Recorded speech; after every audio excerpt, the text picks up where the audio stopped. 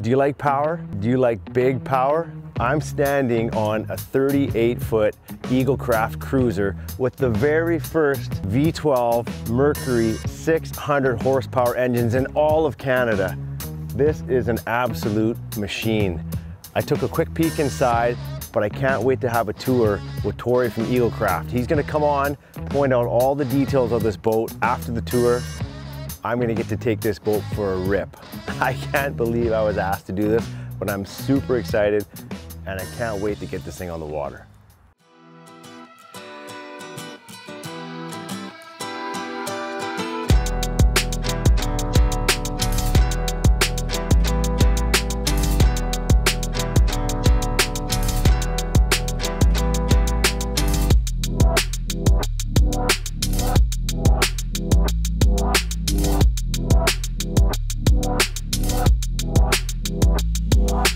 I'm here with Torry, Managing Director of Eaglecraft, and we're standing in front of this absolutely gorgeous machine, 38-foot cruiser.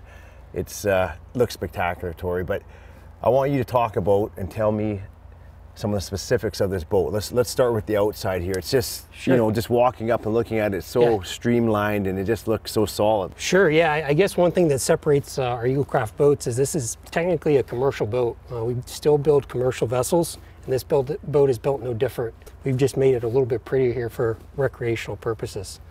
Well, I mean, the paint job on this thing is awesome, right? Like it just, the colors of it, but you're right, it does have that, you know, sturdy, bulky commercial feel to it, but still it's streamlined enough to look like a sexy recreational boat. You know, we work with each individual customer to build the boat exactly the way they want it.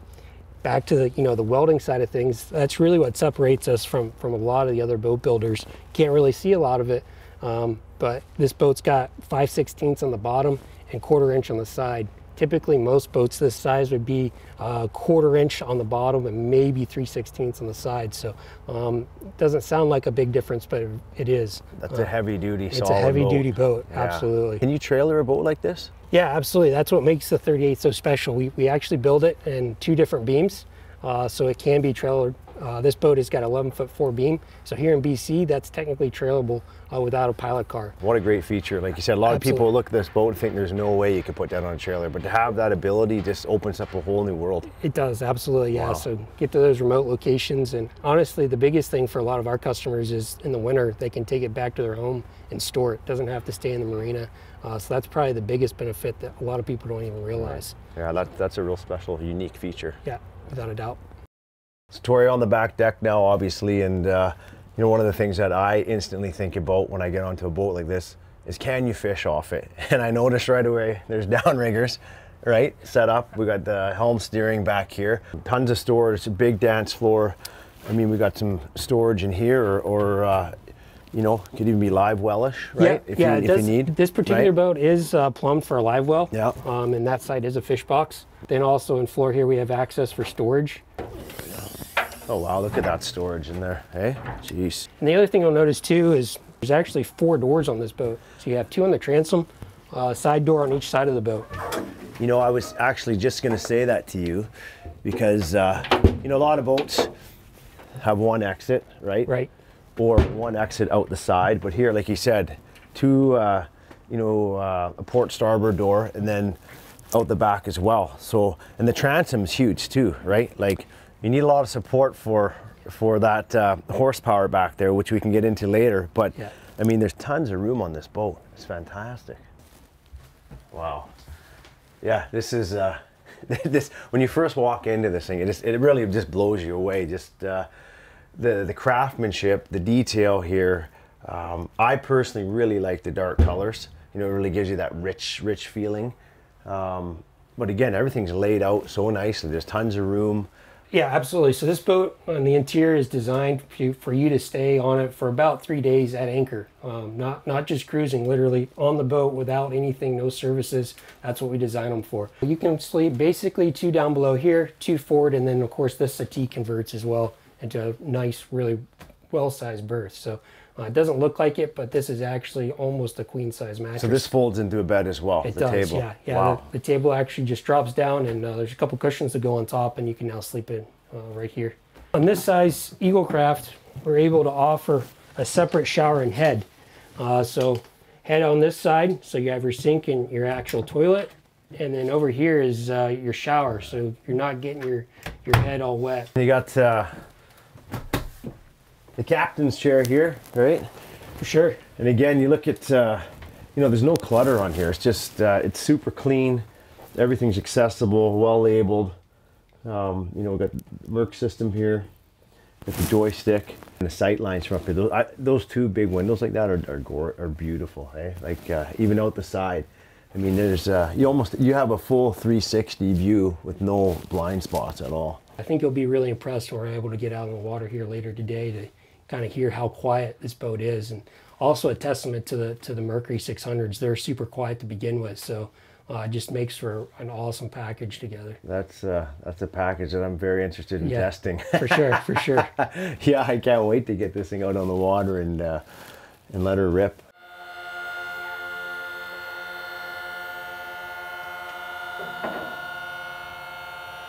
I'm here with Andy White from Mercury Marine. Andy, we are here with the very first two Mercury V12 600 horsepower engines in all of Canada. Correct, correct. Like, these are them. It's unbelievable. Look at the size of these things. These things make a statement. It just speaks to power. Yeah, yeah. These actually stand over 6 feet tall. So when you go beside them outside the boat, they story over you. So they are a purpose-built engine, as you can see with this Eaglecraft. I mean, large vessel, big offshore, and the ability to go far and fast. And I've heard very fuel efficient. Absolutely, yeah. So when you compare these to, let's say, a triple or a quad setup, your fuel savings is substantial versus a larger or smaller horsepower with more. So really, you're getting two engines with 1,200 horsepower behind there. That's crazy. Well, let's get into some of these details here and tell us about really what makes these stand apart. For sure. So being the V12, what these are a static engine, and a static engine means the engines actually don't turn as you're under operation. What happens is down below, the gear cases turn so just independently. The legs moving. That's right. So in a standard outboard, your turning ability is about 30%. When you're on the joystick on this, you actually have 45% maneuverability under the water to give you real tight docking situations. That's a huge increase. Oh, 30 to 45 is big. Wow. Yeah. So, but the cool thing about these is you can service these engines in the water. So what we've designed is a hood with an electronic release. So all your service points are up top here. You have fuel, everything is color coded. You have oil filter, transmission. So these actually have the first transmission in an outboard. Wow. So it's a 2-speed tranny, and what the transmission does is it reduces the first gear by 20%. And then as you get up and going, you won't even feel the shift in a second. It shifts and away we go. So what that does is give you a great hole shot. Which is an important feature, especially like you said, you're on larger vessels, like we're on this 38-foot Eaglecraft cruiser. You know, it's a heavy duty boat. It's 20,000 pounds probably, right, with fuel and everything like that. Sure. So to get out of the hole like that's key. Yeah, and servicing in the water, right? So you don't have to pull it out of the water to do your, let's say, your lower unit gear oil changes, crankcase oil changes, transmission oil changes.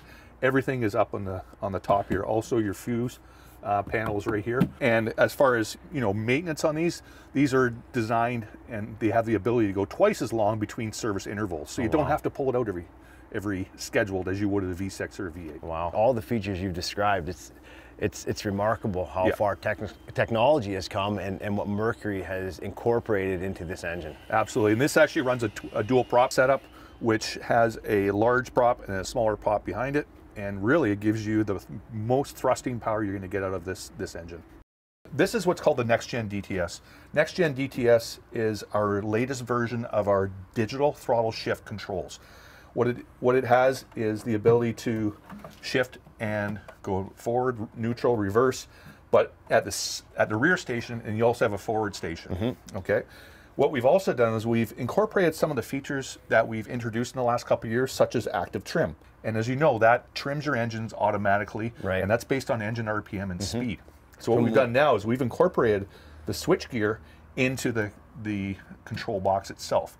And essentially what that does is that gives us more dash real estate, they call it, without the need to have an independent active trim switch. Very straightforward. And you got the joystick system on this unit as well. You got it. This can make even you look like a good boater, Brendan. I've had a lot of practice in that. Yeah, yeah. So the joystick is designed to make boating easy. Nice. And really it comes down to if you want to go sideways, forward, back, it's just with the push of a joystick or the twist of a joystick. Right. I'm super excited to get on this boat. This is the ultimate machine here, paired with the first 600s in Canada. Like, let's get this boat fired up and take her for a rip. You got her. Here we go. Wow. Oh, man, she just giddy ups quick. We're at 40 knots already, like 5 seconds.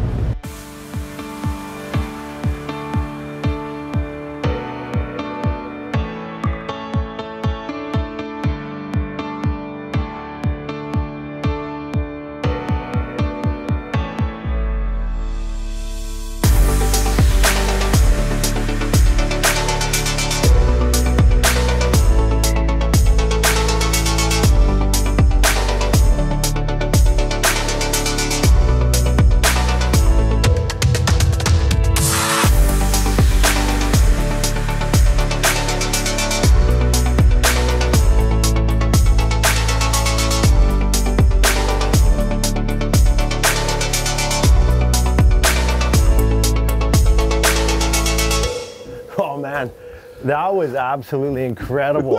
what a machine, man. Torry, thanks so much. Hey, not a problem. That was phenomenal. Yeah. That, like, on the way back in, I described it to you. I said, this is like a luxury sports car. A machine like this, how it turns, out of the hole, you're at 30 knots in no time. And we hit 50 knots on the way home with these 1,200 horses behind us. That was amazing. Zero effort. Zero. Yeah. Like, when you actually went down to like 25, you felt like you were trolling. Yeah, no, yeah, it's amazing and quiet. Quiet. Yeah, that's all a testament to Mercury and these V12 600s. Completely different animal compared to, you know, even triple 300s. Yeah. It just transforms this boat as far as performance and usability. How this boat handled was absolutely, it just blew me away. Like, it handled like a 20-foot boat. You know, turning at full speed, it was solid. I mean, you don't hear anything in this boat. It's just, I mean, I'm so impressed with the whole package. Yeah. It was amazing. Thanks for the experience, boys. That was awesome. You got it, Brandon. Thank you. Always a pleasure to see you again. That was fun, man. Thanks again. Thanks so much, Brandon. Yeah.